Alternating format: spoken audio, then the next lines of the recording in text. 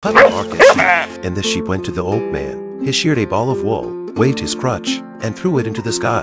The wool becomes a cloud. Rain started to fall from the sky, nourishing everything on the ground. Everything seemed so wonderful, until one day, the puppy rubbed the old man's hand, but there was no reaction. He passed away. The dog stayed by his bedside for a long time. When he woke up, found the thorns outside. It had rained for a long time. The wool piles up on the sheep. The dog decided to take over the man's job.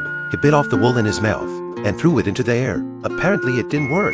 The sheep accidentally rolled down the hill and landed among the thorns. The puppy worriedly looked on. Just then, the sheep came out of the thorns. The wool on the body disappeared. A cloud rose from the thorns into the sky. The dog was so happy. He drove all the sheep into the thorns. Clumps of wool flew up into the sky. Soon the heavy rain poured down.